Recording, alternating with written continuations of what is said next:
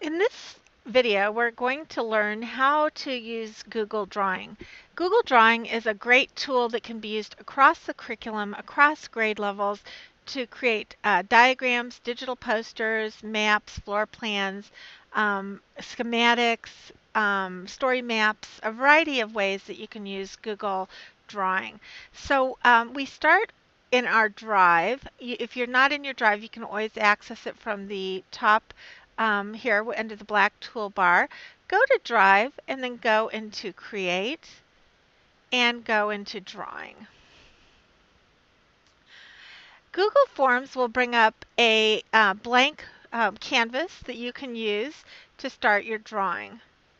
First thing you'll want to do is click on this untitled drawing and give it a name.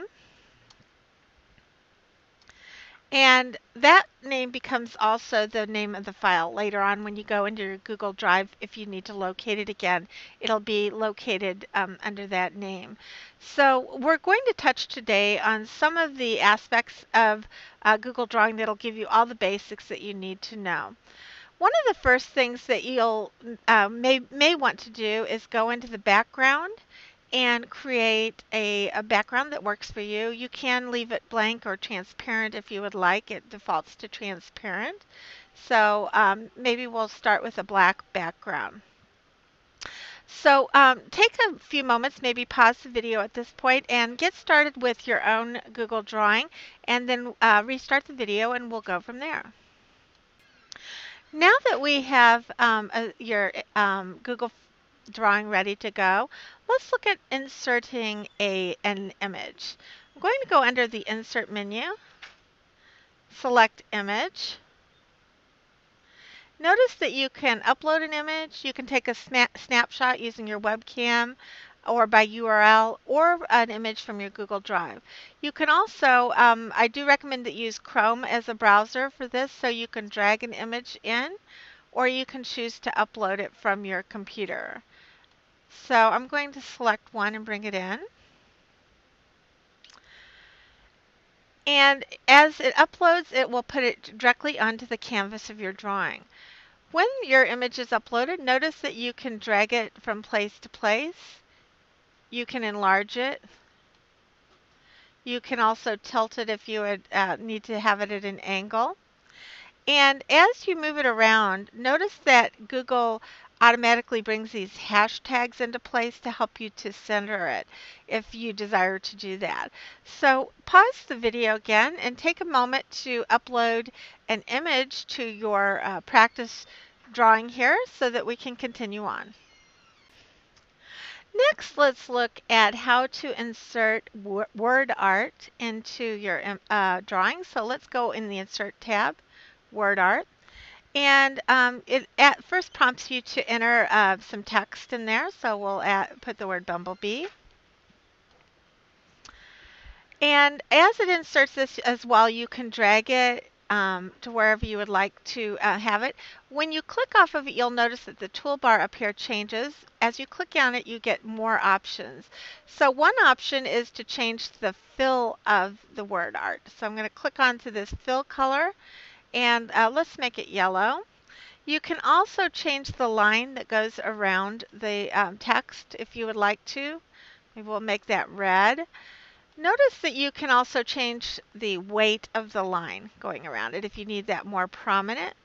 And if you want to select any kind of line dashing, you can as well. Over here, you can select a different font if you'd prefer to just change the font to it. You can also boldface or italicize it. Feel free if it's to resize it, put it at an angle, whatever you need to do. Pause the video now and practice bringing some word art into your drawing. Okay, now we're going to learn how to insert text boxes into the drawing. So I'm going to go again to the Insert menu, this time select Text Boxes.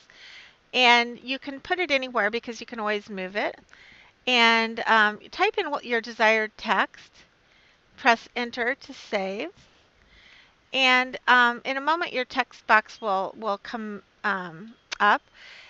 As you highlight it again, similar to the other function, if you click off, you'll see different functionality up here in your toolbar. I'm going to click on it again, and then I get other options. So here again, you can do things like change the fill if you would like, or the line color that's going around it again if you would like, and so on. Here you can also select again to change your font and the size of your font. If you want to boldface it, you can do that and underline it and so on. You can also change the centering on it if you would like. So drag it to the location where you want. You can again move it around to however it makes sense on the diagram. So pause for a little bit and get familiar with using a text box. Now let's look at several other insert options here. You can also insert lines. Notice as you hover over this, you have lines, arrows, and a variety of different types of lines. So as I'll select an arrow here and point to this wing as well. As you click on the arrow, you also can do the various things as we've done before, such as change the color, the weight, the type, and so on. What's nice and unique here are that you can also change the arrowheads to a variety of arrowheads and a variety of endpoints. So those are really handy and nice to use. Let's continue on with the insert here a little bit and look at something else. Insert links can be nice. If you just want to put a link of something in, you just type it in. And you can also put email addresses, so sometimes that's handy to do.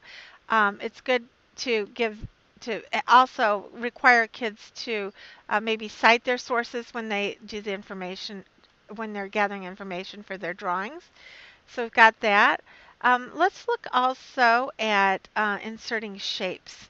As you hover over this, you'll see that Google provides a lot of different shapes that are available. So we'll just make a simple one over here just to see what that looks like as well. And at this point, probably you're noticing a pattern. As you click on these various items, you can again change the color, the weight, the outside line, and so on. So pause the video for a few moments and just continue to familiarize yourself with these various types of objects that you can insert into your drawing. By now, you probably have the basics of using Google Drawing. Let's just look at a few more things that you have available to you here. As you click on various objects, there is the ability to arrange them so that they can be layered on top of each other. So you might want to familiarize yourself with that. Another handy thing to know is that, especially if you're doing very detailed drawings, such as perhaps the floor plan for a school, where you have to zoom in and label each room number or something like that. You can actually zoom in and out using the view tool here as well, or you can use Shift plus, Shift minus, Command plus, or Command minus to do that as well.